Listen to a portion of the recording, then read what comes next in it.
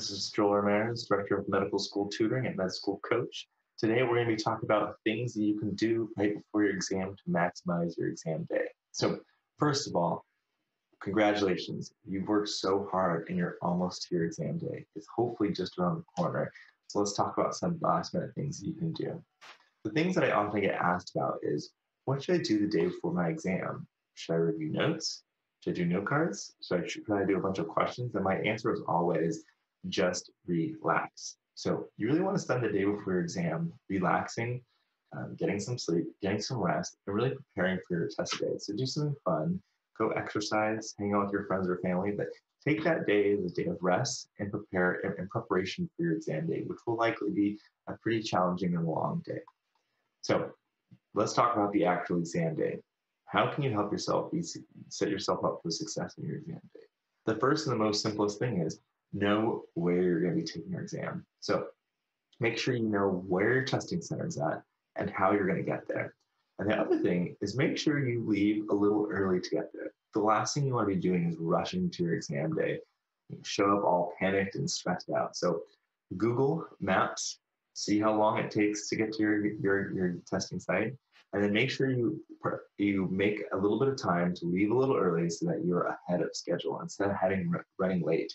Some things can happen in the morning too, which might throw your schedule off, and you really want to give yourself a little bit of extra buffer to get to your testing center. We're going to talk about what to expect when you get to your testing center. So right now, the NDME is experimenting with different forms of testing centers, and what we talk about might not be exactly reflective of what your experience will be, but I will talk about what things will actually be like if you go to a prometric testing center.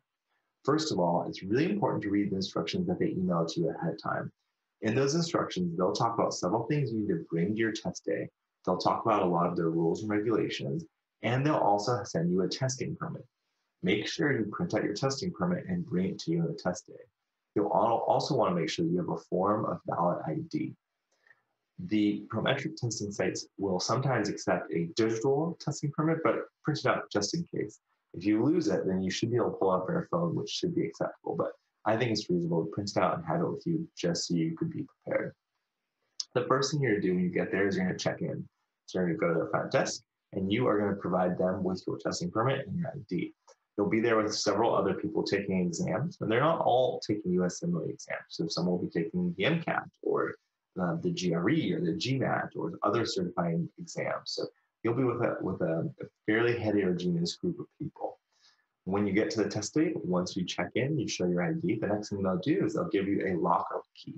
And they essentially provide you with a small locker to put your belongings in. You have to put all of your belongings in there, like wallets, watch, jewelry, and then your phone. And make sure your phone is turned off or on silent. And I always recommend my students to just turn it off and keep it off throughout your exam. That way you're not like anxiously checking your phone on what answers you might have gotten right or might have gotten wrong in between your blocks. I think it's just a good idea just to turn it off, not let it distract you during the day, even on your breaks. I think it's very reasonable just to do that.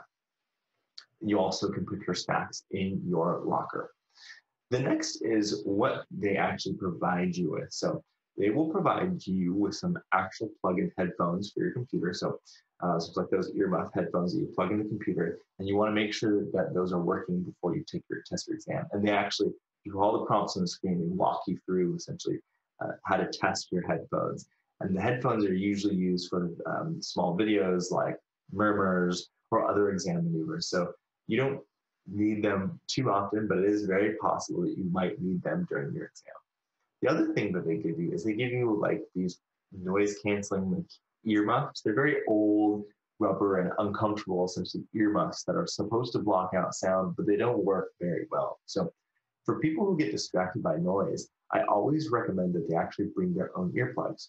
And so you can bring your own set of earplugs to the exam. Make sure you read Prometric's rules on earplugs, as they only allow certain forms of earplugs.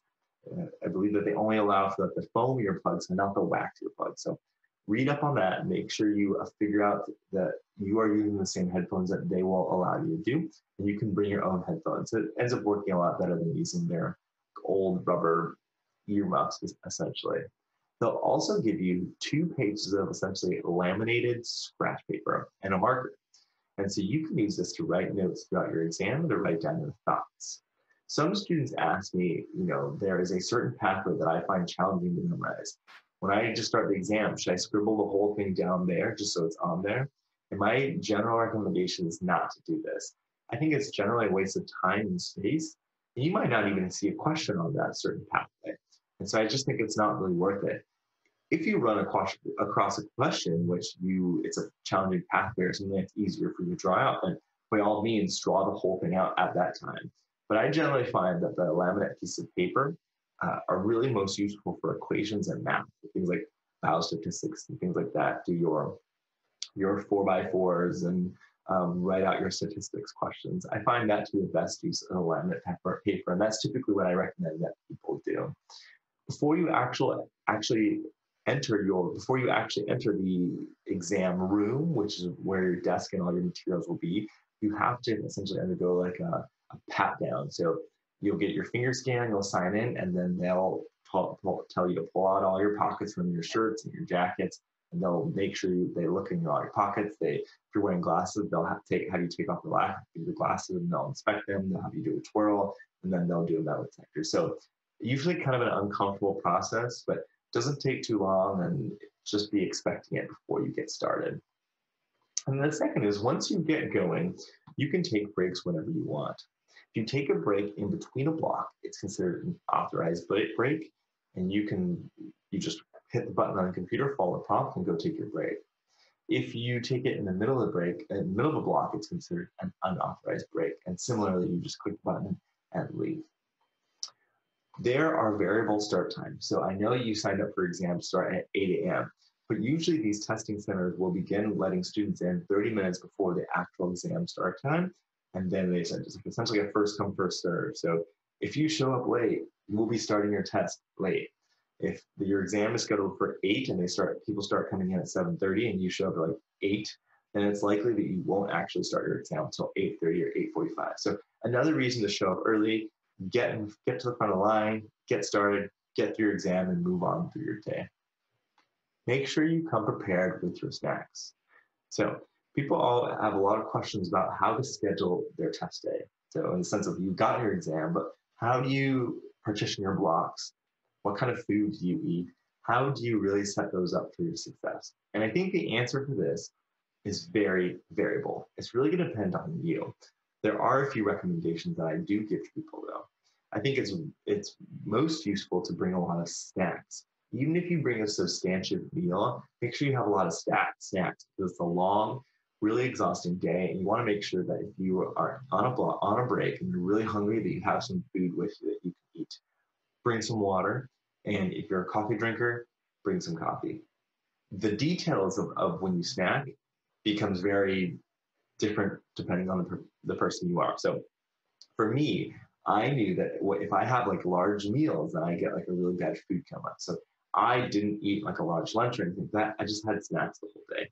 I'm also a big coffee drinker, and in the afternoon, I'll get really sleepy if I don't drink coffee. So I brought my coffee with me, and after my fourth block, I drank my coffee.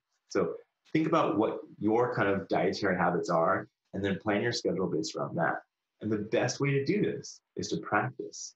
So take 7 blocks of UWorld, write out a plan for your snacks and your coffee or whatever, and then try it and see how it goes. And if it works well for you, then keep doing it. If it doesn't work well, then you'll have a chance to adjust, because you really want to make sure that you're not really hungry or really dehydrated during this day, because it's a pretty long day. That gets to the next question that we get about how do I schedule my test day is, when should you take your breaks? And similar to our meals, it's going to be very variable depending on the person. And so I will tell you what I typically recommend students do, and then it's going to be really important that you try it out and you see what works for you. So what I find is that I think it makes sense to do either blocks of 2 at a time or take a break like every other block. The reason is you have to check in and check. Every time you take a break, you have to check out of the testing center, which means you can get your fingerprint, sign out, you go do your thing. But every time you come back, you have to use your fingerprint, sign back in, and then you have to go through the whole security check again. So they'll have you pull out your pockets, they'll have you do a twirl, they'll look at your glasses, and they'll do a metal detector scan. And so this process can take anywhere to 3 to 5 minutes. And it can take even longer if there's a line. So if multiple people are taking breaks at the same time and you're in this line, it can take 5 to 10 minutes.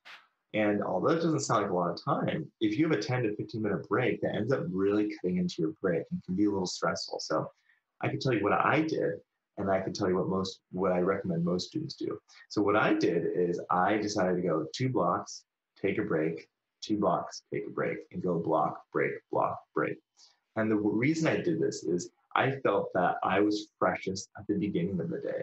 And so it was really easy for me to focus on doing 2 blocks, take a quick break, run to the restroom, grab some water, grab a quick snack, and then get back at it and try to take 2 more blocks.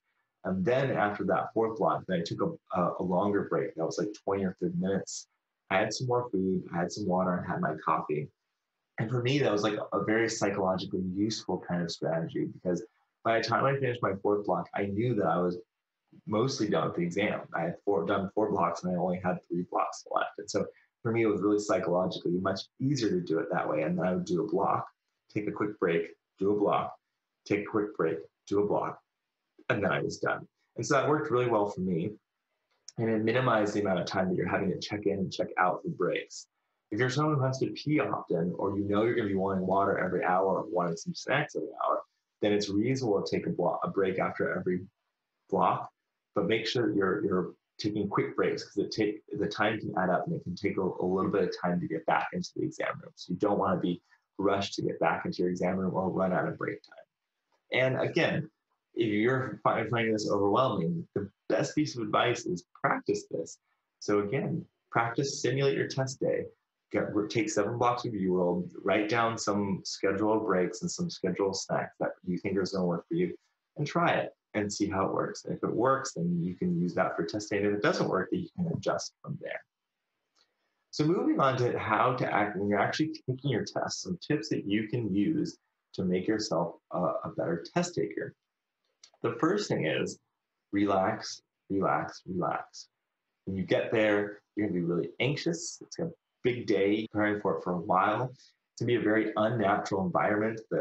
It's going to be kind of a little cold, and you're not used to the computers, and you're not used to being like patted down before you take your exam. So first thing you want to do is take a moment, relax, take some deep breaths, and focus on the exam.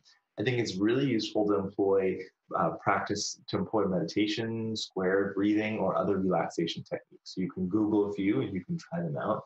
And I think particularly at the beginning of the day when you're really anxious before you've gotten started, it's really useful to practice those. So before you take your test, close your eyes, take a few deep breaths, and then get ready for the exam. And during the exam, there's a few things that you want to really practice doing is stay focused and stay positive. Staying focused is really challenging towards the end of the day. It's a long day and there's a lot of questions. And so it's really important that you train yourself to focus on each question as if it's the most important question you're going to do during the day. It's really easy to start clicking through or start getting burnt out on questions, but you really want to approach each question as if this is the most important question of the day. And the other is stay positive. These exams are really challenging. It can be really disheartening, even when you're taking the exam.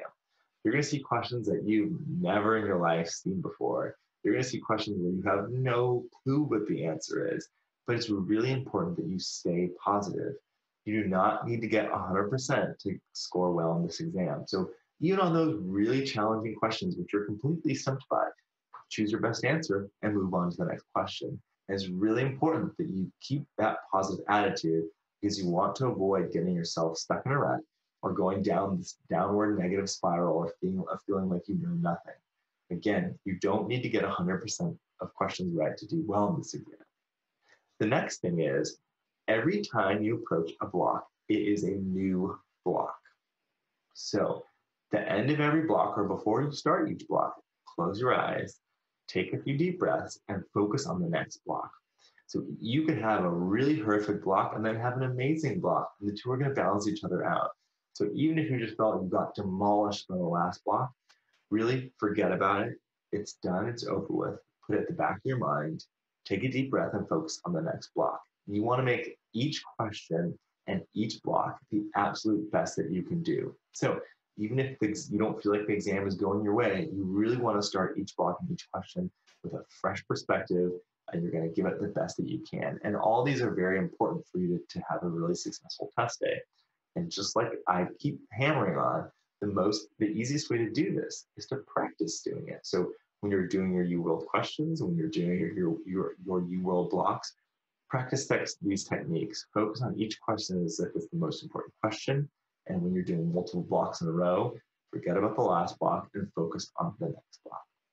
So once you've taken your exam, what do you do next? So your scores will come out in about 4 to 6 weeks. So between test day and 4 to 6 weeks, you really will have absolutely no clue on how you did.